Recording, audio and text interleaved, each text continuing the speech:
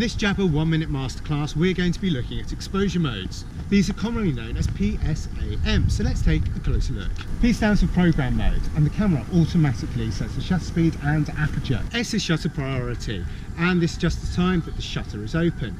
Modes such as B or bulb mode enable you to determine how long the shutter is kept open, and the latest cameras can achieve shutter speeds of up to 1/8000th of a second. Aperture is handled automatically by the camera. A is aperture priority mode and just refers to the size of the aperture that light travels through to hit the sensor.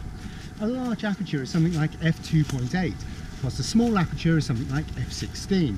In aperture priority mode, the shutter speed is set by the camera. Finally, M for manual mode, and here you can set the shutter and aperture yourself, and that gives you full creative control over the shots you take. Along with these modes, there is one other factor that comes down to exposure, and that's sensitivity or ISO, but we'll come on to that in another video.